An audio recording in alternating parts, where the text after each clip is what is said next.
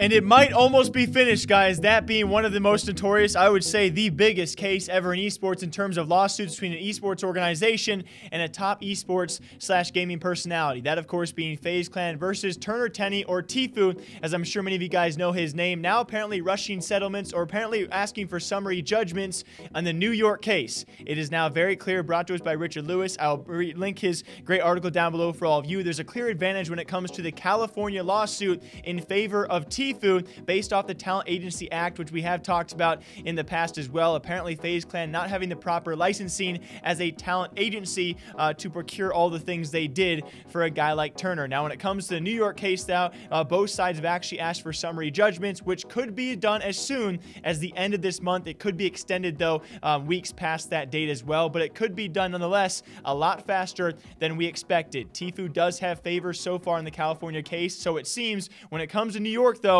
it's certainly a bit back and forth. A quick summary for you guys of both sides here as well. I'm no legal advocate. Many of you guys know that, but based off opinions, this could get a little spicy, especially amidst all the things we have talked about. All of this going on, and Tfue and Banks have not stopped hanging out or partying together, but still, they are suing each other for likely millions of dollars. So in the New York case, on the FaZe Clan side, what they're trying to argue is they gave Tfue his entire career because of the bolstering of his social media profile and following ever since he joined FaZe Clan. That same following they called before he even joined FaZe Clan as meager, and then they bolstered him up, and of course, the reason why he has millions of followers across all of his social media platforms and is raking in so much money and recognition is because of the help of FaZe Clan. Before FaZe Clan, he simply could not do that. They're also trying to argue and dispute the biggest side of things, that being the Talent Agency Act over in California should not be in place, because most of the time, the way they went about trying to get things for Turner, it was not in the state of California. Very lastly, trying to argue that it was actually Tfue who breached his contract because he retained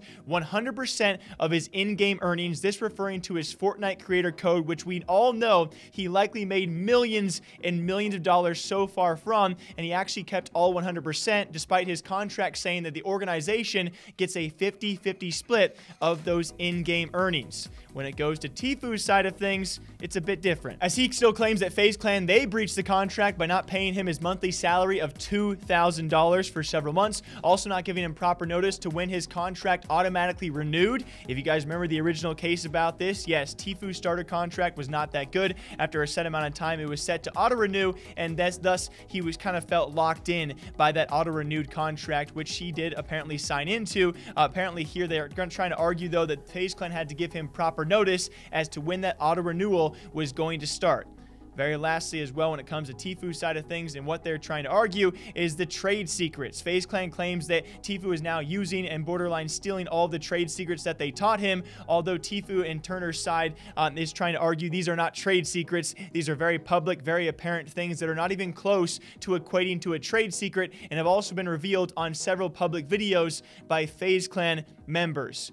Despite all of this, guys, a crazy, crazy case. That's the very, very quick summary. Richard Lewis's piece will be down below. It seems Turner has a probability of winning the case in California. The New York case could be back and forth and could be done as soon as the end of this month, if not a bit later than that as well. Amidst all of this, though, we certainly have other FaZe members, not just Tfue. We also have Cloakzy, and now latest, it's actually going to be FaZe Blaze also coming out about some contractual issues they've had with FaZe Clan. Of course, it's Cloakzy, still a restricted free agent. No one has approached him, not even 100 Thieves. We got to imagine his buyout is very, very high. And then Blaziken, or Blaze, didn't really give much of an actual explanation, but he said he was locked into a pretty crappy contract until recent times when he was told he has now been kicked out or removed from the newest FaZe house, which we also broke down on this channel. Certainly much back and forth, guys, and certainly not done yet. We will see, though, at the end of all of this, and I guess we can do a general poll. You guys can leave a comment down below. Who do you think will win this lawsuit? Tfue or FaZe Clan? Until next time, stay safe, stay clean. I'll see you guys back here sometime soon.